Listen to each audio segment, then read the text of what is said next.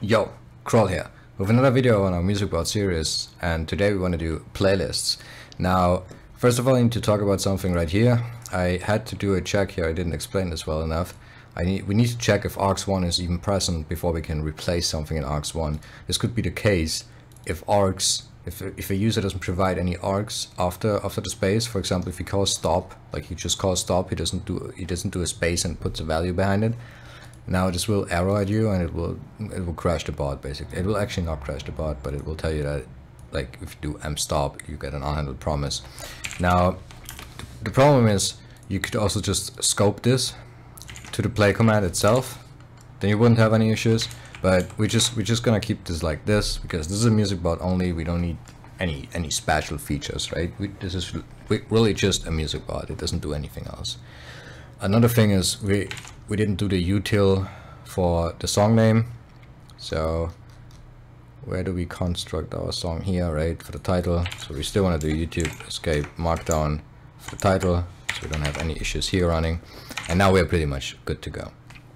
So for playlist support, we need to refactor a lot of stuff. We need to extract all of this here, basically, kind of, and we need to do a check if someone posted a playlist. So the first thing we're going to do is we're going to do an if statement and do url.match.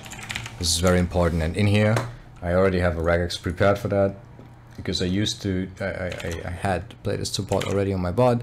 So this is the regex for it. We check for HTTPS at the beginning at www.youtube.com or youtube.com, and we check if there's a playlist in the URL in there. We don't really care what's coming after that, but this is basically what a playlist URL on YouTube looks like if it's not minified through some other URL shortener. And if it's not a playlist, right, we just execute the normal code. If it is a playlist though, we need to do something different. So we do const playlist and we await a value here, and the value here will be youtube.get playlist, and then we pass in the URL again. And here we need to do some refactoring. To do refactor, and we also need to do the same down here because this will disappear. So what we're gonna do is gonna put that in our clipboard. We don't need that anymore. Now we need a function, a new one. We're gonna make it an async function because we're gonna await in it. We're gonna call this handle video, and we need to pass some values in here, as you can see. So the first thing we need is the video. The second thing we need is the message. The third thing we need is the voice channel. And then we are pretty much good to go.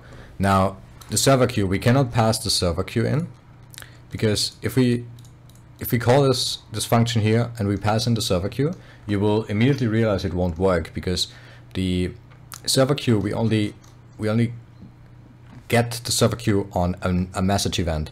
So we get it here once, and then we obviously need to loop here, right? We pass in the same server queue each time. We don't get a new one. We don't get the updated one because we don't receive a new message.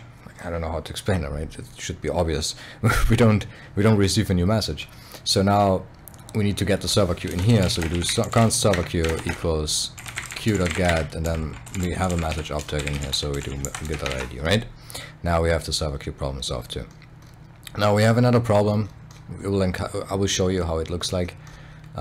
First of all, we need to return a value here so that my ESLint shut the fucks up. And now here's where the refactoring part comes in. Here we can just do return handle video, right, and just pass in, what was it, the video, the message, and the voice channel, and this would just work as usual. I can show this too. So if we do start up the bot first, if we do ML play, and we do Justin Bieber because I love him, right? Justin Bieber baby joins the voice channel, plays the music, right? So this is already just working. And I'm gonna listen to that song while I continue because I love Justin Bieber. Now the next thing we're going to do is here, first of all we need to get the video, so we do const videos equals await playlist dot get videos. This is a function on the playlist itself, and after that we just do a for loop, so we do for const video of object.values, and in there, was it values? I think it was values, it wasn't keys, right? Yeah, it was values. So we pass in videos here, and in here we just do our for loop. So first, do we need to do anything else? No, yes, no, yes. We need to do const video2 equals await youtube.get video by ID, and then we pass in the video.id, right? Now this will yell at us because we're using await in a for loop. This is not an issue. So I just do ESLint disable line no await in loop. I'm gonna copy this because I'm gonna do another await in here just to make sure. So we're gonna do await handle video, and we pass in the video to the message and the voice channel. Now, why I said we need another value in here, you will see why, because now I'm gonna add my playlist here. So we do mplay playlist, and you will see something very, oh, I need to restart the bot, I need to stop listening to him. So we do m.play and put the playlist in here. And now you can see, right, this is already an issue, like we are already hitting the rate limit here.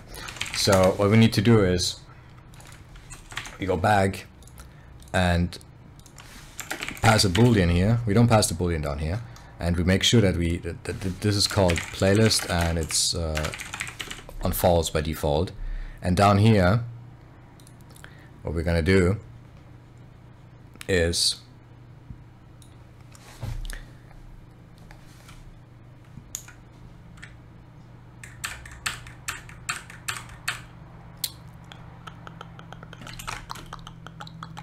yeah, we're just gonna do an if else here. If playlist, right, we just return undefined, and up here we do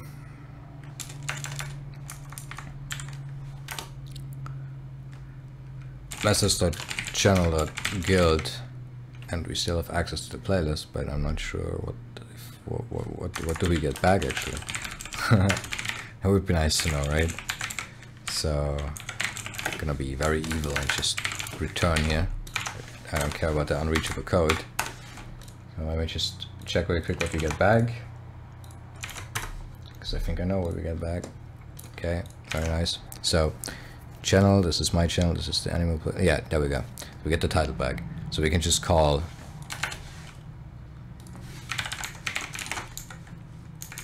playlist and then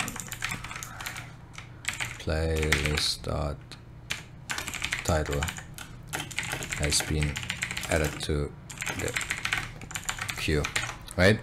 So now this will execute before the for loop is way finished, right? So I'm not sure if we could put this below, but yeah, we could try putting it below here, so it will actually output after the for loop is done, so we can return it here. So and this will stop the spamminess of it, hopefully. So we just pass in our playlist to again. Starts playing, it adds a ton of playlists. You can see that here in my console. It just adds a ton of videos. Oh, yeah. I was very smart when doing that. Oh boy. Oh boy. Like, I'm a smart guy, right? Message.channel.send. Dear God, how did that happen? Okay, let's do it again. Just so you can see in the console too, right? You can see how it rattles down, right? For all of that. And if you go back to Discord, we just wait a second, and then boom, playlist anime has been added to the queue. And now if we do m.queue, boom! There is songs in our queue. Isn't that amazing? That's surely amazing, right? Now, this should be around 36, right? I'm not gonna count them.